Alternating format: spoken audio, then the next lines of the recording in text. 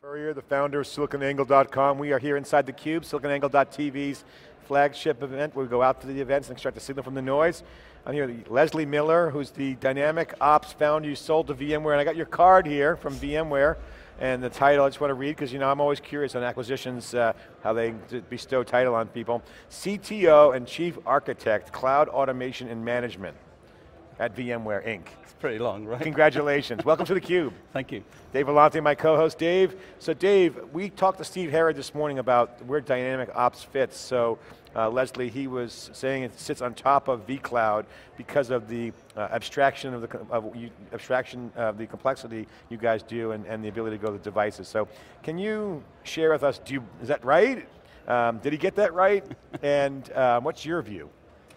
No, he got that right. The reason VMware brought us in is really to, they want to keep focusing on providing that virtual data center, that piece of fabric that they then want to deliver to the business.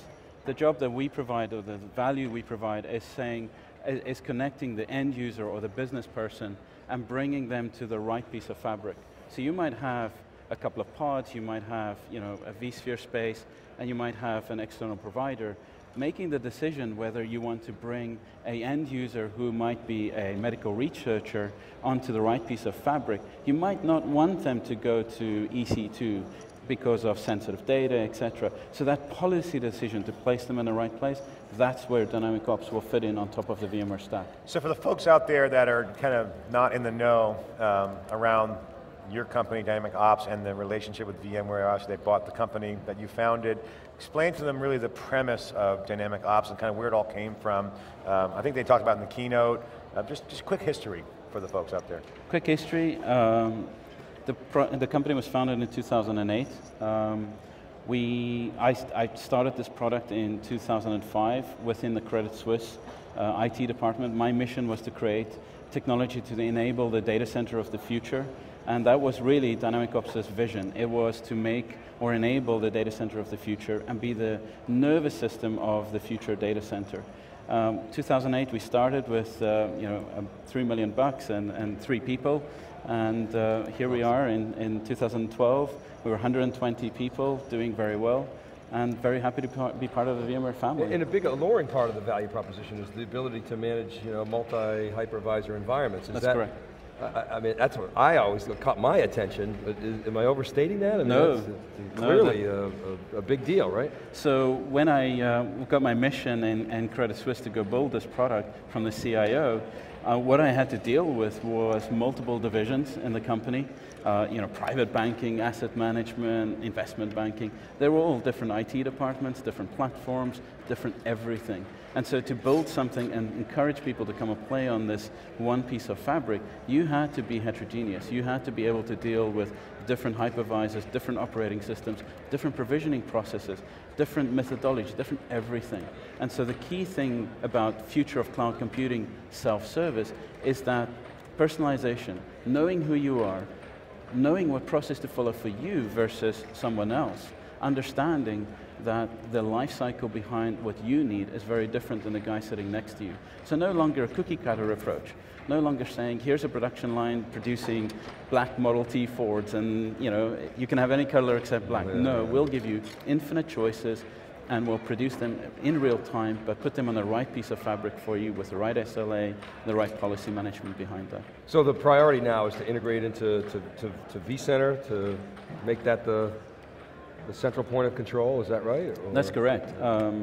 First mission for the end of this year, Q4, would to have integration with vSphere and the vCloud APIs, which is what we're doing. We'll have that ready by probably mid-November. and that will be announced later in Barcelona, the details around that.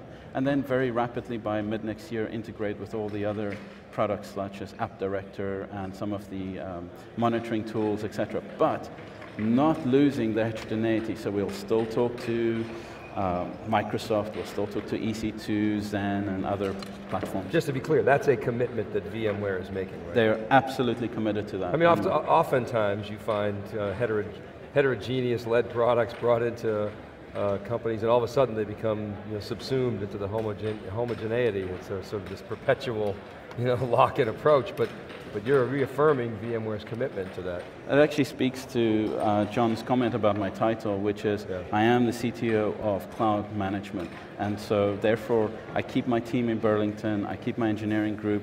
They will, of course, integrate with VMware engineering to some degree, but we will keep those elements of Microsoft, Zen, and other cloud providers. We'll keep that, and we'll keep that going. Yeah, that vision of taking 60% virtualized to 90% virtualized, I guess that could happen without heterogeneity, but the value of doing that in stovepipes is not going to be as great.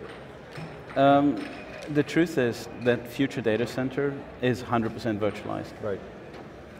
I might be shot for saying it's not maybe all VMware. It might be, we hope it is. But it might be other providers. It almost definitely won't be. Right? I mean, of course not, right? So let's be honest. So the truth is, and there's bare metal. There are still people who want to go direct bare metal. And one of our value propositions is that we enabled you to provide bare metal as, like it is a virtual machine. Our ability to provision onto that bare metal and make it seem like it's a virtual machine was absolutely key as part of the acquisition as well. So what again, going back to that personalization, the four, if you don't mind me going down this road, the four attributes of that future data center is virtualized everything. I'm not just talking about an operating system, I'm talking about the network, the storage, the apps, everything. And we're starting to see that. We're seeing it with the acquisitions that are happening. The network space is extremely hot around virtual networks, and so is storage going to come online. And that virtualization is extremely important. The second thing is automation. You absolutely want everything to be automated as much as possible, because it's that time to market. You want to push a button and have it now. This is the consumer behavior, right? We want something now. You don't want to wait for it. Look, you buy a book from Amazon, what happens? You pay the extra $5 to have it delivered the next day, right? You don't want to wait the 3 days. Kindle, even better. Exactly, right? It's instant. So that instant consumer behavior is starting to represent itself in the data center. That's what we're enabling. The third thing of that, of course, is the deconstruction or dematerialization of the data center. What do I mean by that? It's the, do you still rent DVDs from a shop? No, right? No. You stream them online. You mentioned Kindle, you buy virtual books. So we're no longer bricks and mortars containing our bits and bytes and protecting them. It's deconstructed, right? Your Zipcar, I mean, you see Zipcar everywhere. People don't own a car, they deconstruct their car and rent one when they need it. So that is part of the future data center. And what's number 4? Number 4 is the personalization. Consumerization, personalization. You want an individual service. Right? Why do you use online streaming with your TV company or your DVR? It's because you can personalize your viewing, you can control when you want to watch that program and what program you watch. This is the same thing. Personalization is the key. Virtualize everything, automate, deconstruct, instant gratification, and personalization. Exactly. Fantastic. All right. Leslie, take me through the vision for the data center operating system, as we called it back in 2007. We were doing some, 2008 when I first started, talking to folks like HP. HP Labs had some cool stuff. It's a bigger vision, this operating system, data center of the future, because there's the inside of the data center, and then the services that go out to the edge, which you guys are working on. How deep do you go down into the data center relative to some of the innovation that you guys have done? For example, there's all kinds of big data analytic going on at the probe level, system component level, power and cooling. Just take us through your vision of how you see the data center future up and down the stack with new disruptive approaches. That's a big question. So, put you on the spot there. You really put me on the spot. The truth is, we are abstracting from the hardware with hypervisors. We're keep going up that level.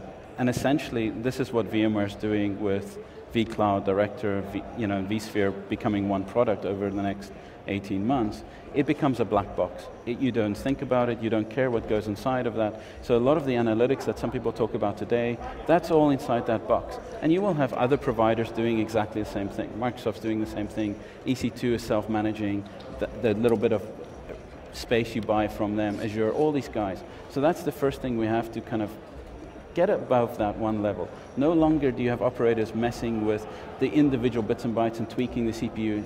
It's not interesting anymore, right? These things are powerful enough to self-manage them.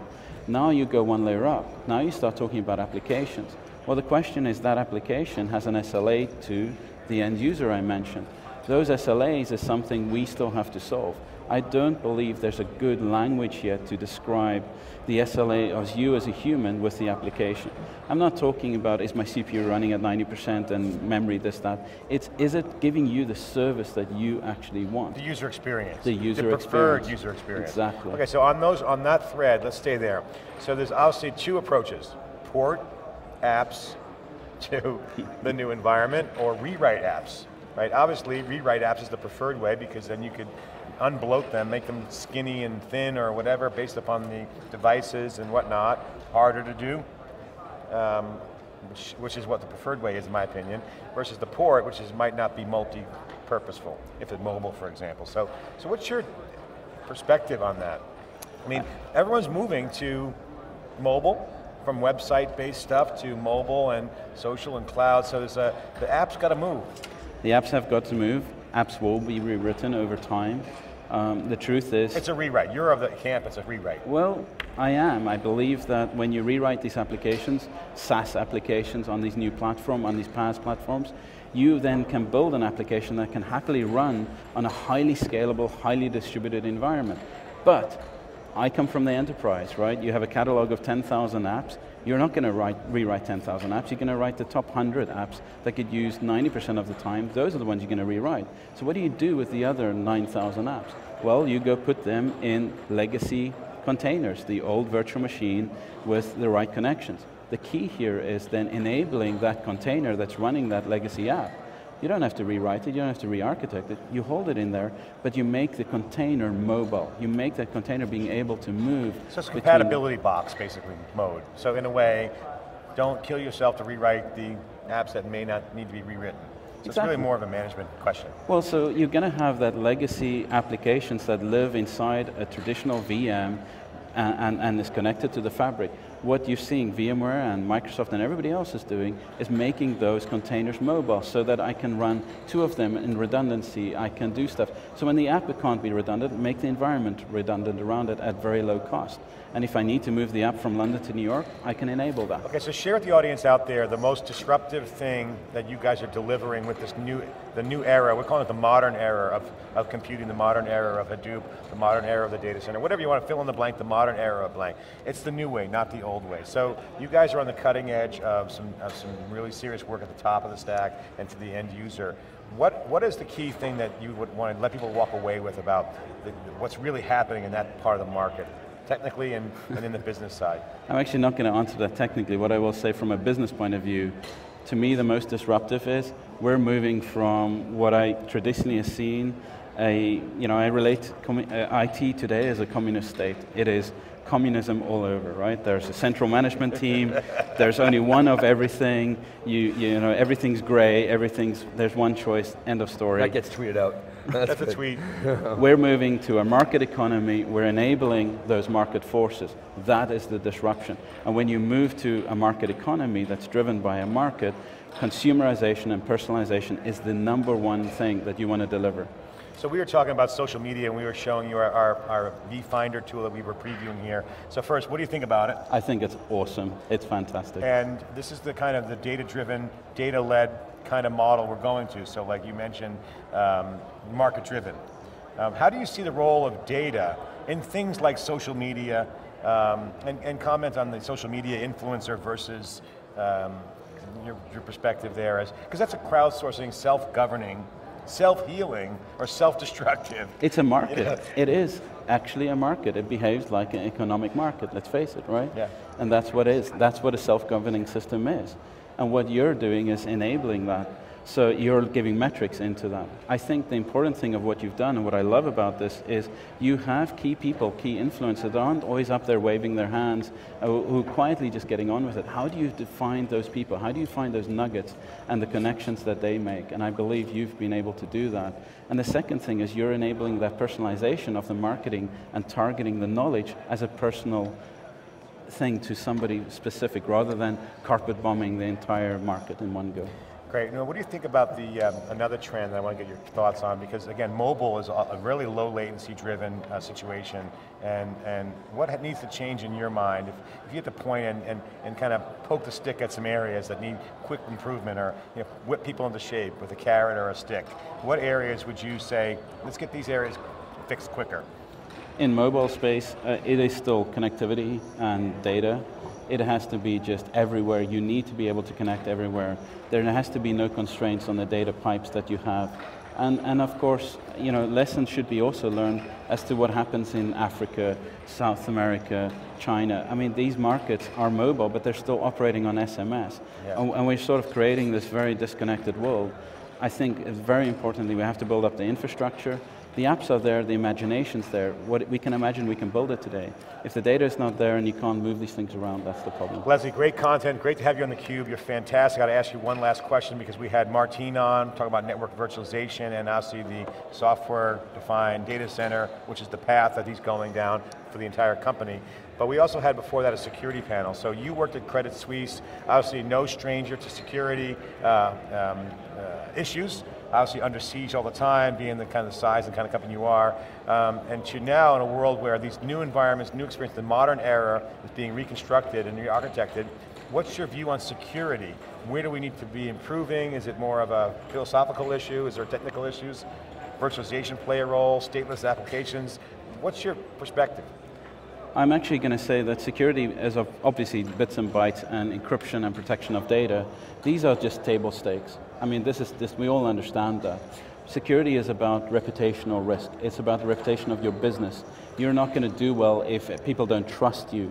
So enabling that and securing that is important. And this is very important in cloud because when you are operating a system, you want to know that the data is in the right legal region, that you're not breaking some law, LCD compliance, etc. So that placement engine of where I'm going to place your workload, because I'm providing a personalized service, well, I better put it on the right place so that I don't accidentally trip over a government regulation. That is also security, protecting that data, putting it in the right place, etc. So security is not just bits and bytes. It is about the reputation and how people perceive you and will they come to. Exactly. Holistic view. Leslie, great to have you on, a walk-on from Dynamic Ops acquisition with VMware. Story, yeah. Last minute guest on theCUBE. Works out of Credit Suisse. CTO, he's got a lot of technical chops, he's an expert in the field, and he's now at VMware leading the charge as chief architect. Good luck with that. End user computing's rage, it's going to expand. This is theCUBE. We'll be right back with a wrap up of VMworld Day 3, right after this short break. Thank you.